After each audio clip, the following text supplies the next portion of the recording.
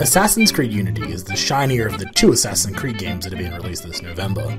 Anyone who's listened to Josh the Top Out Gamer and myself on the Shout Pit podcast that we do every week will know that we both had some skepticisms about the game due to a short month delay and all public displays of the gameplay being played on PCs rocking GTX Titan cards. Unfortunately, it seems some of our fears are somewhat a reality. This time around, you play as Arno Dorian, a typical roguish young man whose father is killed when Arno was a creepy kid and is adopted by this guy, who is the father of this creepy kid, but it's okay because they both grow into sexy adults who have one of those from two different worlds romances. It's a pretty typical love story. Anywho, Daddy number 2 goes down. Arno gets the blame and his ass is locked up in the famous Bastille. You know, the one Bastille Day is named after? The one that celebrates mimes? Anywho, in the Bastille, Arno meets an assassin who reveals to Arno that his first daddy was an assassin as well, and also reveals that Arno might have the stuff to become one of the Brotherhood.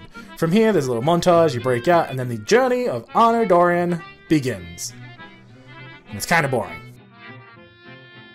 The single-player campaign is your typical AC affair. Two secret societies are pulling the strings that lead to what are now major historic events, this time being the French Revolution, that has a handful of historical figures sprinkled out throughout the storyline that leads to a rather bland conclusion that is typical of Ubisoft these days. If you look at Watch Dogs, Far Cry 3, and even prior PC games, you can see that this is kind of not surprising at all.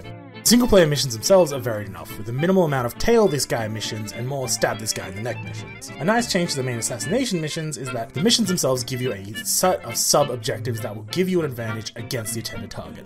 An example of this is early in the game when you take out a contact for one of the big bads, only to take his place in a confessional inside the church, giving you a unique chance to deliver a killing blow. The mission's a nice way of mixing up the norm, but other games such as Hitman have done the open assassination contracts a lot better. If you get sick of the single player, there are almost too many things to do. It's almost like Ubisoft thinks you have no real job and you have all the time in the world. I mean, look at all this stuff. Random assassin contracts, riddles, collectibles, and oh my, look at all those damn chests. When I looked at the map screen for the first time, I was almost overwhelmed by the amount of stuff that was on the screen.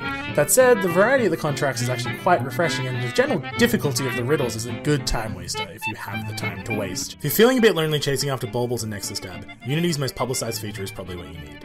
Unity lets you take a highly customizable Arno into rather linear 2 to 4 player co-op missions. Decking out your Arno in a variety of stat boosting apparel, specific skills such as lockpicking and varying non-lethal bombs, as well as a vast collection of weapon types and weapons, is almost everything you could want. Unless you're like me, and you want daggers. There are no daggers. Sorry, pal.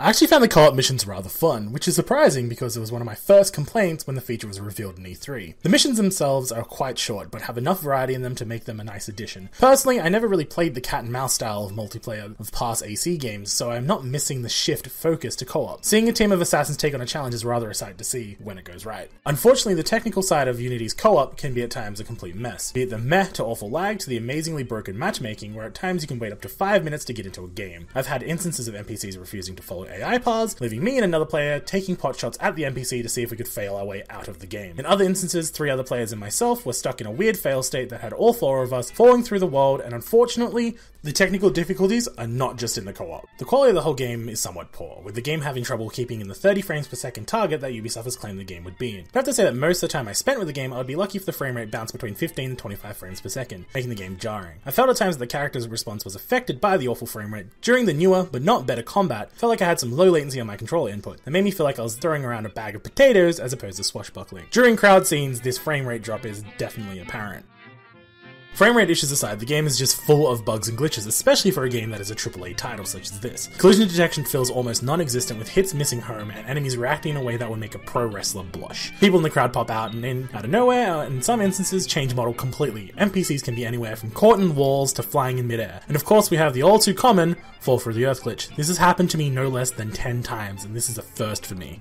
And I've been playing games my whole life. Another problem in this game is the crazy long load times. Looking at about a minimum of 34 seconds for most things. Part of me just wishes this game was pushed back 6 months so they could at least get most of the kinks out of the system, and that's not even the worst of it. This game has a lot of other issues as well. You know all those chests I mentioned earlier? Well, you see, the thing is some of them can only be opened after fulfilling some requirements, one of which is by developing your lockpicking skill, which is fair enough, it's part of the game. The problem is when it comes down to the 2 other types of chests that are available. One type can only be opened with a separate companion app for Unity. That is a poor replacement for the Brotherhood missions from previous games. The second set of chests utilize the Initiate submenu, which most of which is locked away for the time being. Add on top of that microtransactions to save time, quotation marks, and you have a trinity of awful. It's like injecting hot dog meat into anything.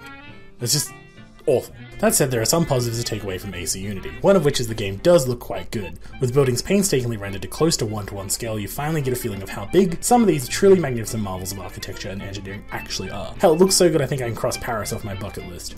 Even the clothing of the characters looks quite good. You can actually see little details like velvet and some of the braiding and everything on the costuming. It actually looks like proper costuming as opposed to modeling. It's insane, really, the amount of detail that has gone into this game. And you gotta say bravo to the Ubisoft artists. They generally are good at what they do. But at the end of the day, a pretty game is not enough to justify a purchase. The new combat system feels like a step backwards and you're no longer a whirlwind of death like you used to be. And forcing the player to spend time away from the game to unlock everything is not really on. Mix that with a bland story and a lead that's pretty vanilla and it's enough to be already wary of. But include the fact the game is just not finished. No game should be this buggy. As a consumer and a fan of the Assassin's Creed series, I have to say to avoid this at all costs. At least until Ubisoft fixes a majority of the problems, if they ever will. So I'm giving it about a 5 out of 10. C'est la vie, I guess.